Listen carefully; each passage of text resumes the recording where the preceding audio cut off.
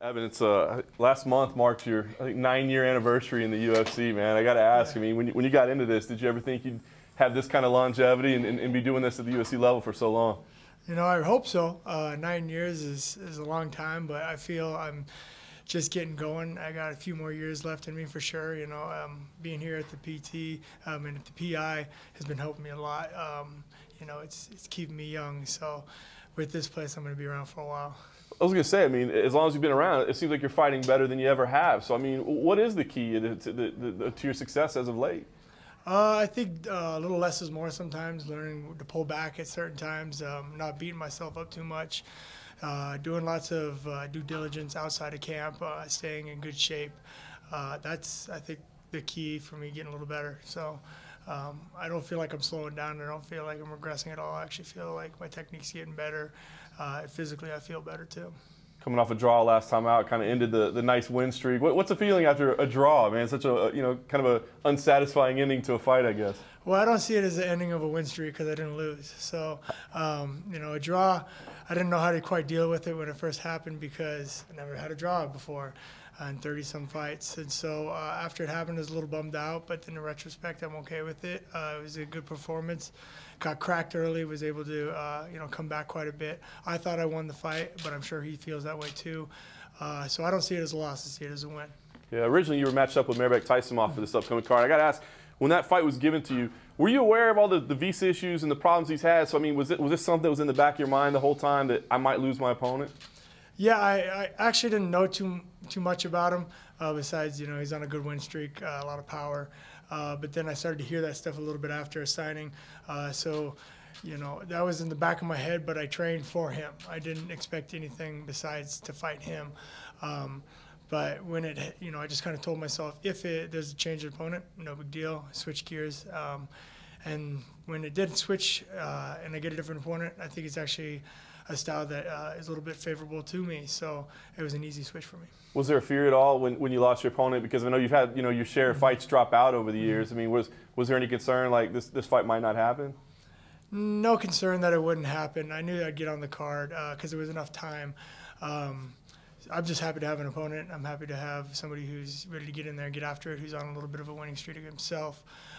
So I'm happy with the opponent. You know, it would be nice to still have Mairbek, but you know, it is what it is. Yeah. Last thing for me, you've been pretty complimentary of Bobby Mercier so far. I mean, break him down. Kind of, what do you see? Why do you feel like it's kind of maybe a more favorable matchup for you?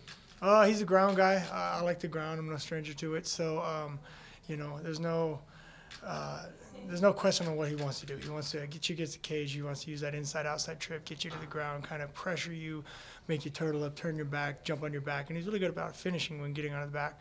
But I see that being very difficult for him with me.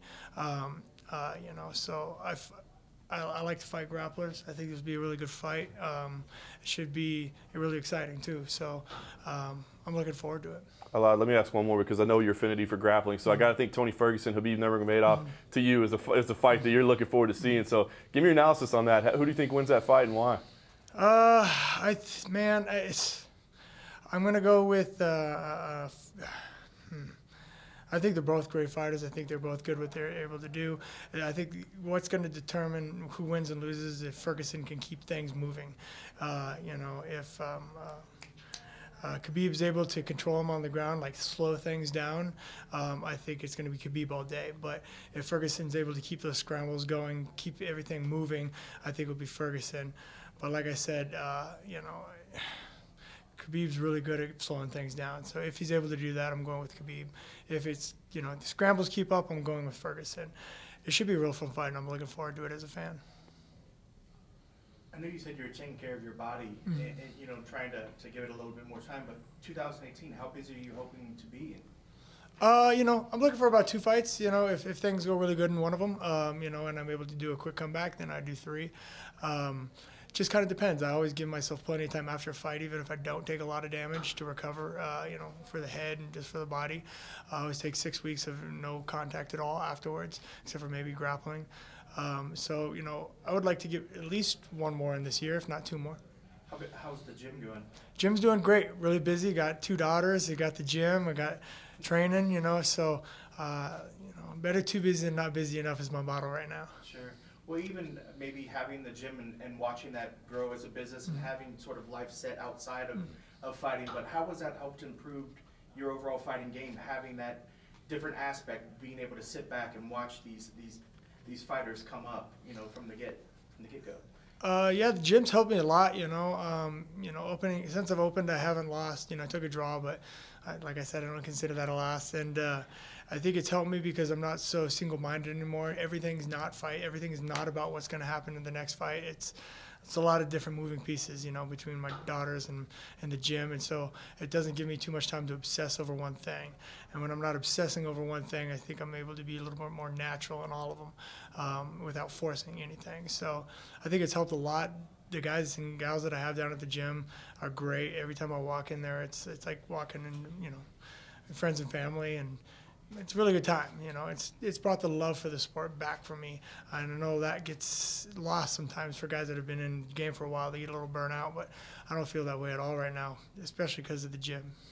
Well, I guess because of that, you know, you have been in the game for a long time, but you have, it sounds like you've already started setting yourself up for after the game. But how long, I know I'm not trying to retire or anything, but have you thought about, like, when makes sense for you now that you have a business, you have young girls? Has there been, is it 40? Is it 42? Are you even thinking about it? Or is there an end game that you're already thinking about at some point? I always just kind of equate it down to one thing, and that's my biggest fear. My biggest fear is looking back and saying, what if? I don't ever want to say what if, you know. If I cut it too short, I don't want to be that old guy sitting on the couch explaining to my grandkids, you know, could have done this if I would have. No, I won't. No what ifs. I'm going to hammer it out until I know there's nothing left. And when there's nothing left, I'll know, and then I'll be okay walking away. And I'm not putting any time on that. You know, you're getting better with age, but how is your overall game evolved? How has it changed through the years to make you get better?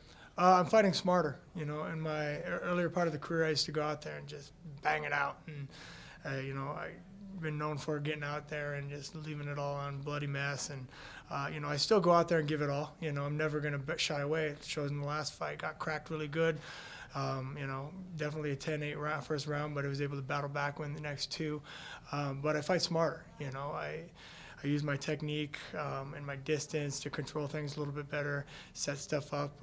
I'm a very greedy fighter now, meaning I only want to do what I want to do. I'm not going to give you an inch if I can. And instead of saying, okay, I'll meet you in the middle and we'll just duke it out. So I think that equates to a lot of me getting better. I know the UFC will continue to evolve with different fighters and new faces coming around and so forth, but just your thoughts on liking to see maybe perhaps Conor getting back into the ring and you know what it does, and you know, what are your thoughts on it? You know, I hope he does. You know, I think for his sake, I think he would want to. You know, like kind of talking about what ifs. You know, never being able to say what if. You know, he's at a point where he's obviously one of the, best in the world. He's still got to beat a few guys to. You know, to kind of keep that ball rolling at this point because he's been away for so long. But I don't see him not wanting to get back. He's a fighter, you know. All fighters want to get back. I understand the layoff. If I had made that kind of money, I'd take that kind of layoff too.